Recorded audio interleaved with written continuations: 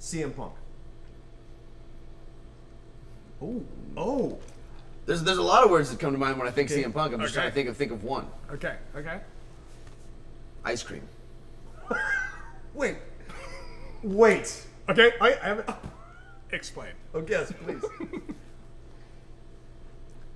The good thing about word association is it can just be a vague concept. It could be because he's got a tattoo of ice cream. I thought about that. Okay. It could be because he likes to eat ice cream. Yes. And doesn't work out as much as some people want to. It could be because in wrestling, a term that he's thrown around frequently is everybody likes different flavors of ice cream. And he is a very specific flavor of ice cream that a lot of people love and some people don't like. Could be because he demanded those ice cream pops be brought back. That's what I was thinking. Yeah, there's a lot of different ice cream things going on with CM Brilliant. Punk. Love Okay. it. Okay.